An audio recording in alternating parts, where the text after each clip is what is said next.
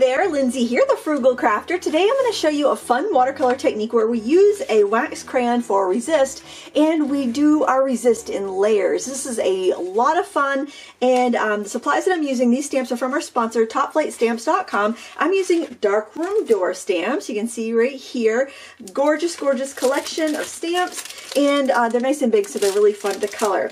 The cool thing about Top Flight Stamps is they find all of the stamps all over the world and bring them back to us here in the United States. They offer free shipping on USA orders over 50, and I have a coupon code in the video description for you. So check that out if you're going to order. We're going to start by stamping, and I'm using a fairly smooth watercolor paper for this. And actually what this is the double-sided, what's this, Arteza paper. One side is smooth and one is rougher, and I'm using the back smooth side for this. And I've got my stamp on a curved block. I'm working at my drafting table, which isn't the flattest surface ever, so I feel like if I have this curved block, it just helps me get a really good impression. So I'm going to give this a really good inking up of my black archival ink, but you can use any waterproof ink that you have. And then I'm just going to stamp it on my watercolor paper. And there, we got a really nice image, and now we just got to let this dry before we do our resisting.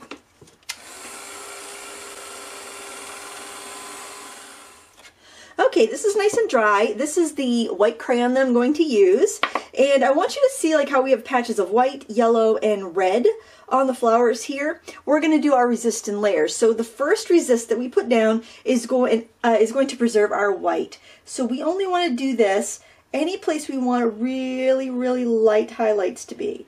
So you won't be able to get this colored. So that means if you know you want to have yellow or red or some other color, don't put your wax there. This will be our first layer of resist, and wherever we put this is going to be white. So now what I'm going to do is grab some watercolor. I'm going to use like a lemon yellow, and I'll just scooch this over a little bit so you can see it. These are, you can use whatever kind of watercolors you want. These are the Paul Rubens watercolors. They come in a pretty pink tin, but that really doesn't matter. Use whatever you have. And now what I'm going to do is take a little lemon yellow, and I'm just going to kind of fill in these poppies here. Just the petals, really. Now you can see there where I've put the resist, that is remaining white. So we can paint over everything now, everything at this point, because then we'll put another resist on and we'll protect the yellow areas.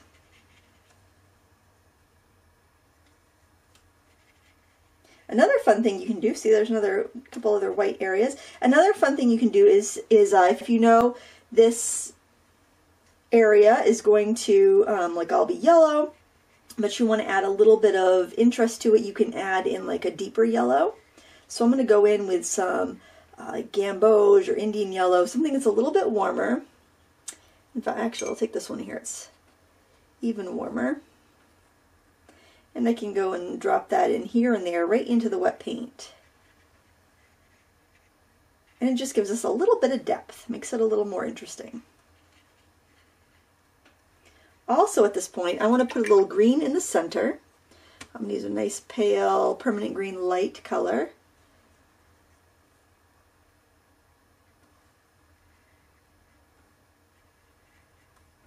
And add some of that in. And now we need to let this dry before we do our next layer of glazing.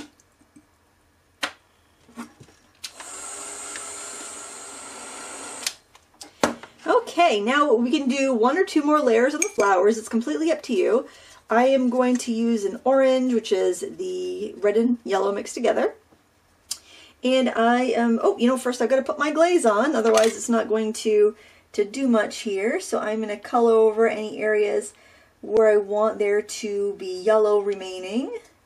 So I'm basically protecting the yellow areas. And you can put as much or as little of this down as you want. It's nice to have a little bit of yellow in each flower, I think. And now we can go over with the orange. And I think really, because I don't like to add this color over a dark color, I don't like to add the white wax over a dark color because it's translucent enough over a light color, but when you get on top of the dark colors, it gets a little too cloudy looking. If that happens on accident, what you can do is heat it with your heat tool and then wipe it quickly, buff it with a tissue, and that will remove, it'll keep the resist there, but it'll remove the excess. And so I'm just going over all these petals again with my orange. And I like red poppies, so we will go in and add a little bit of red to this. And we can, you know, direct it pretty well. I don't have this paper sopping wet, so where I put the red, it will stay pretty well. It might soften a little bit on edges. So we've got our third layer, but we're not going to wax it again. I'm going to go in with this nice, vibrant crimson color. And I'm especially going to add it near the centers. And I'm just making sure when I put this bright red, I don't have it super watery. I'm just making sure that my lines kind of go with the lines of the flowers. So we get this beautiful, almost batik look. This would be really pretty on carnations or irises. Anytime you'd have that, you want that kind of like batik look. Now look at how much dimension you have just by using that wax resist in it. And it helps because it keeps you from going overboard with your subsequent colors. You know no matter what, you're going to have that yellow and you're going to have that white still preserved.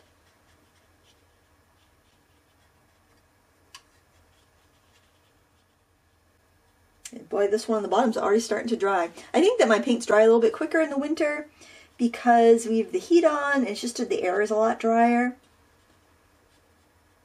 If you live in a really dry area too, in the summer you might have a real hard time keeping your paint wet. This is not a really high quality paper, or I'd say it's not an expensive paper. It's very inexpensive, and I like it for card making, especially for stuff like this where you're not like really soaking the paper and, you know, being harsh with it. Now while I'm at it, I'm going to go ahead and put some of that green that I used at the beginning right up here over this. Looks like a kind of a postage mark or a stamp or postmark or something. And I want to grab a little bit of purple. I'm just using up the paints that I had left over from making all those cards, so I got some purple mixed down here, so I'm just going to go ahead and grab that. And I want to add a little bit in here in the center. Now you could mask, well yeah, mask. You could mask off with some wax some of the green areas, but you can just go in and dab. You don't have to do that for everything. And I'm also going to paint the stems green. I'm going to use a little sap green for this. And I like to go outside the lines a little bit so I do get that nice green impression. Now also, since I'm using that new green there, I'm going to dab a little bit of that in the centers because it will, it's nice when you repeat a color. And I'm going to add a little bit of that into the center here where it looks like we have a square stamp. Alright, I let this dry, and now I am going to go over the green here with the wax crayon. It does make it a little cloudy, but I mentioned my trick earlier for dealing with that. And we're going to do a background, and we can always add a little bit more to the flower afterwards if we want to. So I'm going to mix up a puddle of a nice kind of greenish blue. I'm going to take some phthalo blue or Prussian blue, something that's a little bit more on the green side, and just kind of water it down so I have a nice inky pool of it. Now if you don't have watercolors, that's fine. You could press your stamp pad to like a acrylic block, and you could use that. You could use, you could scribble out markers and get a palette that way. Use whatever you have for a inky medium like this. You just want to make sure that it's a water-based medium so it will resist. If you used alcohol inks, that really wouldn't resist too well on you. And I'm going to do this pretty quickly. Oh, that's so funny. I must have done the same thing on my other card because I have a little smear of paint right in that same area. We're going to do this pretty quickly, so that way our background will still be a little wet if we want to charge in a little color on the edges, because that adds a little bit of depth. I think it also gives it a really artsy flair when you can kind of have multicolors in an area. Now I can go right over this because I resisted on the stems, so I don't even have to paint around. which is really cool. And now I'm going to take a little bit of that phthalo blue, make it a little bit darker, and add that in there. Just kind of let it run.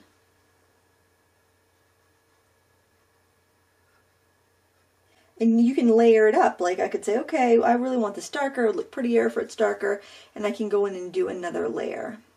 So if you're not happy with it, just keep on going until you like it. And if you're never happy with it, if you decide that it's just not the look you want, well, you know, it's only a piece of paper. And you learn something. You either succeed or you fail. I mean, you either succeed or you learn, I should say. If you fail, you've learned something. And it's not necessarily that your work's a failure, it's just that maybe that technique isn't your favorite, or maybe you decide you want to try a different color scheme next time. There's nothing wrong with that. And if you decide later, because watercolor tends to dry a little bit lighter, if you decide later that you wished you'd gone in with more color around the edge here and there, you can take a little colored pencil and you can just gently add colored pencil to it. Now something I kind of like to do after I get that background in is determine, gee, do I want a little bit more color somewhere? And I really like to add like a little bit more of my darker color around the center, because you usually have a little more shadow in there, and it's a little bit deeper in color. So I like to go in and just throw a little bit of color in the center. It gives it a little bit of depth.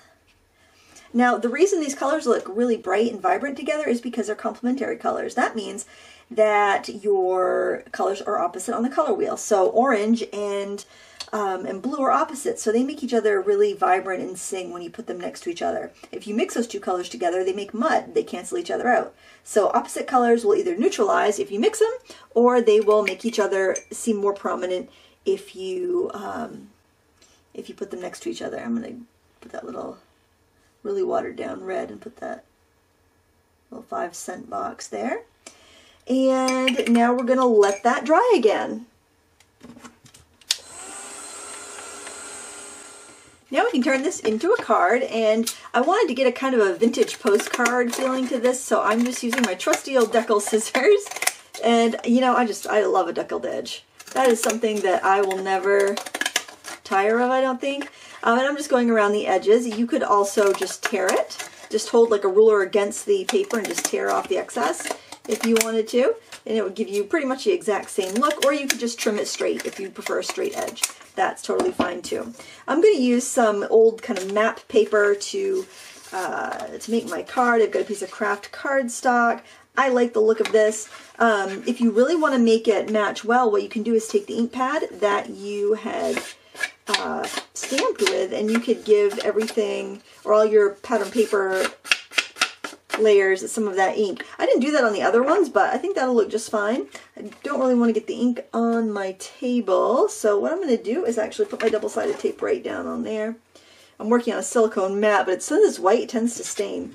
Go ahead and put my double-sided tape right on there, using score tape because my ATG gun is downstairs, but either would work just fine.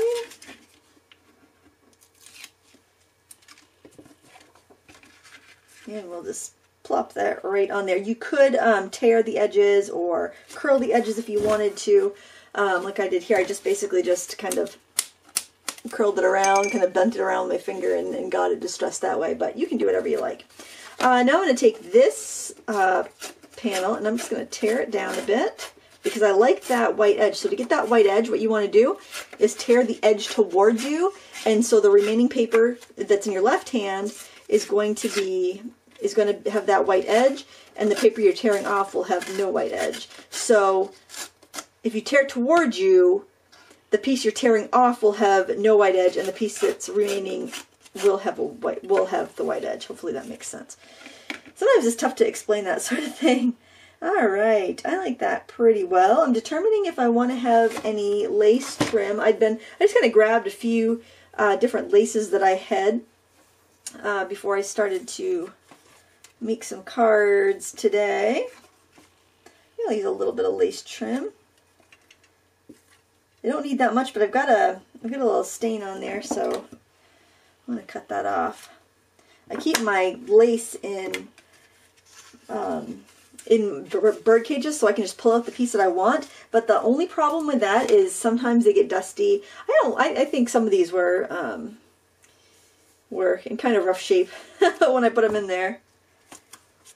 But so it's a little wasteful, but I didn't want the discolored lace on the card. You could always stain them with a little coffee or tea dye, or even with watercolor because it's porous, and you could get a custom lace color that way. Up there. Again, I'm going to use my score tape. I like to do batches of cards. They make really nice gifts. And something that I'll do is I'll actually cut out a bunch of extra sentiments so that if you are giving like a batch of cards to somebody for a gift, you could have a few extra sentiments. So if, say, they need an extra, especially a card set like this where everything is, it could be for any occasion. So like if somebody needs an extra happy birthday or an extra thank you or an extra sympathy or something, they could just paste it over or replace the one that you've put on there. Or you can go and not put any sentiments on, and you can, like I just have that just because there, but if somebody needed like a birthday, they could just either paste that on top or they could remove it and put that on there. It just gives some options if you're doing this as a gift set. Or of course you can wait and put them on later. So I like the birthday wishes. I think that's a nice one. We always need extra birthday sentiments. So I'm just going to figure out where I want to have that. I kind of like it a little off-centered. I've got some buttons here. If I'm doing a batch of cards, ooh, that one's got a string on it already. If I'm doing a batch of cards, I really like to simplify by keeping my supplies the same. So I'm going to use buttons on everything. I'm going to use lace trim, and I just kind of keep everything uniform like that, so I don't end up having to kind of reinvent the wheel with every card. And once you have that basic card design, everything goes pretty quickly. So if you want to add a string to a button, what I like to do, and this makes it perfectly matching, is I just go to whatever pattern paper I have left, like my offcuts, and I trim a little sliver off of the edge of one of my papers, and then I just thread that through the button, and it just gives me a really nice matching threaded button. And it's so much quicker because sometimes it's hard to thread a button because you can't get the thread to go because it wants to split on you and whatnot, and this is so quick. Now, of course, you could use your watercolors to paint any paper. Like if it wasn't just right, just take your watercolors, give it a wash, a paint, and it might wrinkle the paper, but honestly I think that kind of looks really cool. And something I like for adhering the buttons, I do have a bottle of wet glue open and going, but especially if I've got these little tail ends I want to secure down, I just take a piece of score tape and then I fold, I kind of tear it a little long, then I fold the edges back. I make sure I trap those legs down, and then I just do that and adhere my buttons on. Or if they're smaller, I might grab some glue. My glue's in kind of a hot mess state right now because it started leaking from the neck of the glue bottle for some reason. I'm not sure why. But yeah, I've got kind of a cup of glue. This glue is not long for the world. This stuff does dry really quick, so that's what it's got going for it. It is a mess though. And I think I'll use a little foam tape for my sentiment. For such a simple card, we have 3 different adhesives happening. Sometimes if I'm worried about the state of my foam tape or something, I will add glue as well, just so if it ever dries out, I'll still have the dimension, but I'll have some liquid glue kind of being my safeguard. Oops, no, I wanted that a little higher. Can I move it? Oh, I think I can. Usually have a second or two you can remove your adhesive. I wanted it just a sliver higher. And there we go. So there is that card. That was a lot of fun to make. I'm going to show you the other ones in case you prefer a different stamp, or maybe you want to add all of them to your collection. They are gorgeous. That's the obviously the one I showed you at the beginning. This one was fun. I masked the white, then the mid yellow, and then I masked everything after I got the darker yellow in, and then I just did washes and splatters on the background. This one you can clearly see where I put the white. On this one, I went over the background with a couple layers of color because I really wanted those daffodils to pop. And on this one, I used a little colored pencils in the corners to help it kind of get that nice vintage rougey frame in there. So there you have it. I hope you enjoyed this. Please give me a thumbs up if you like it, and I'll have all these products linked down below so you can find them. And I hope you give it a try because it is a lot of fun. Thanks for watching. Until next time, happy crafting.